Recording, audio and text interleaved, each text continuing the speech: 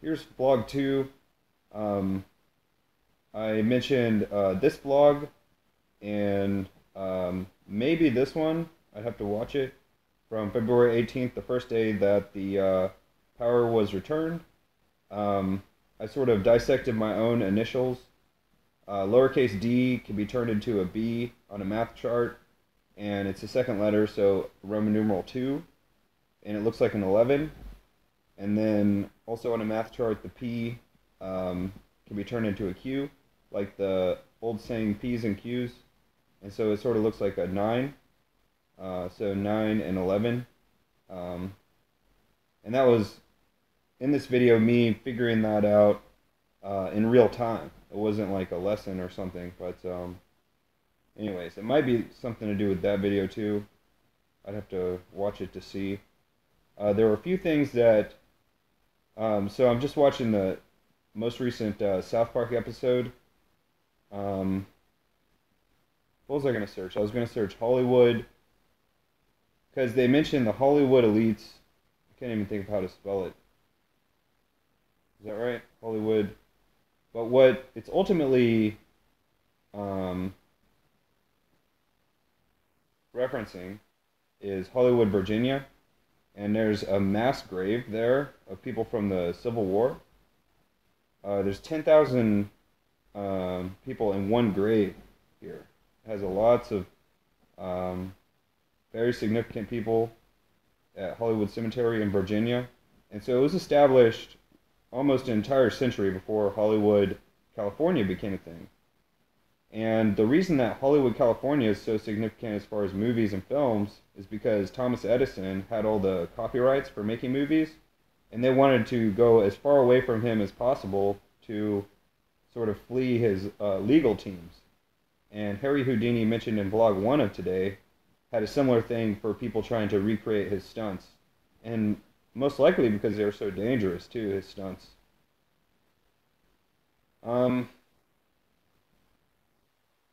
Here's just the history of it. So every time people are talking about Hollywood, they're ultimately referencing a Civil War.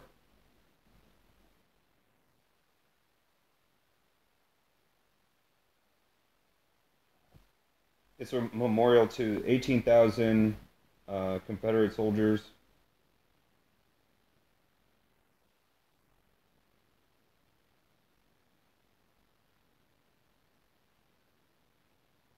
So Hollywood elite would be sort of modern day Civil War elite. But the word elite itself, to me, what it means to me is it's not very significant because it's such a new word. People weren't using that word until after World War II. So the idea is, can something really be blamed if it didn't exist until after World War II? I don't think so. That's just my opinion, though. So here I'm looking to see what were people talking about. In the 1800s, when people were talking about elites, there was not even an understanding of the concept.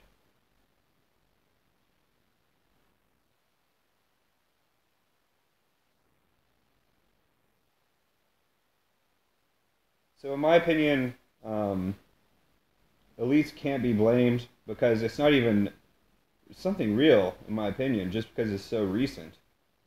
Something about World War II that I've mentioned recently is the difference between the First World, Second World, and Third World. Um, so the First World is the United States and capitalists and all of their allies. The Second World, that's never mentioned, is communist countries and all their allies. And then the Third World are countries who aren't on either side. So anytime I try to search Third World,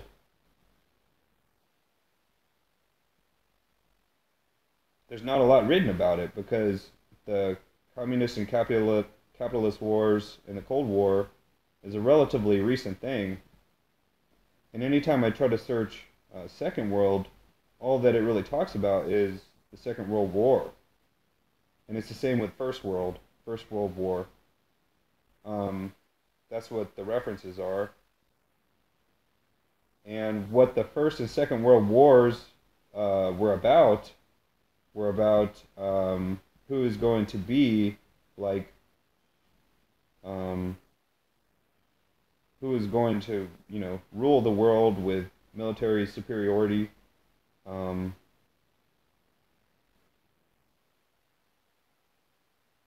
so here's a mention even before the First World War about the Second World. Oh well, that's all for now. I'm sure there's a lot more in this South Park episode uh, that I can talk about.